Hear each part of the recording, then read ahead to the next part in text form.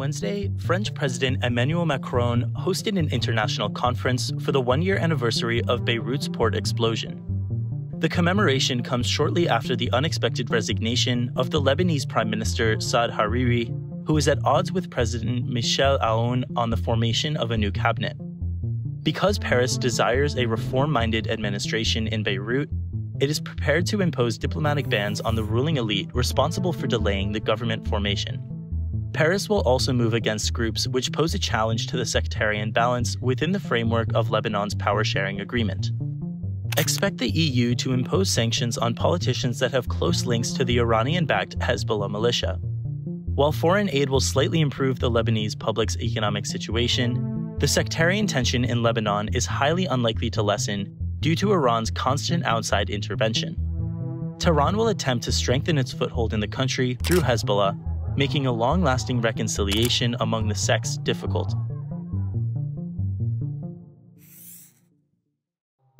Following extensive repairs, India's Border Roads Organization rendered the Yarlung-Lamang Road in Arunachal Pradesh fully accessible earlier this week. The road is of particular strategic importance to the Indian government as it leads to the Lamang Outpost, India's most easterly military outpost along the India-China border. The Yarlung-Lamang Road was completed in 2017 during Phase 1 of the India-China Border Roads project. The project aims to expand access to remote regions in order to boost military infrastructure and soldier presence along the contested border. Security concerns along the border garnered fresh attention following a deadly 2020 clash in the Galwan Valley. Both nations are reportedly moving thousands of additional troops to various border regions in response to the latest skirmish. Such events highlight a foreign policy trend in which India uses border infrastructure to counter an increasingly assertive China. However, on Tuesday, in a move to de-escalate tensions, China and India both agreed to pull troops from the Galwan Valley area, where 20 Indian and 4 Chinese troops were killed in a border clash in June of last year. The agreement arose after the 12th round of negotiations between the two regional superpowers. Although the two nations agreed on the creation of a demilitarized zone, tensions could still flare up again as the other sections of the border remain heavily militarized. On Thursday, Bangladesh held mass vaccination clinics in rural unions to address the spike in nationwide infections. Dhaka aims to vaccinate 300 people at each of its vaccination centers, totaling roughly 4 million doses administered.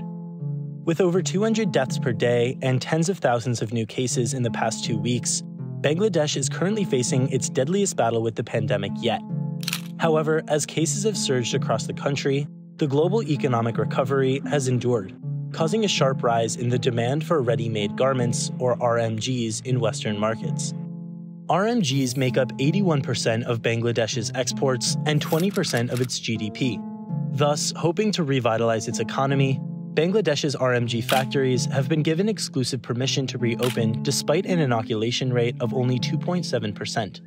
With restrictions on businesses and public transportation set to expire on August 10th, expect these to be extended while COVID-19 cases surge within the RMG industry, which will nevertheless remain exempt.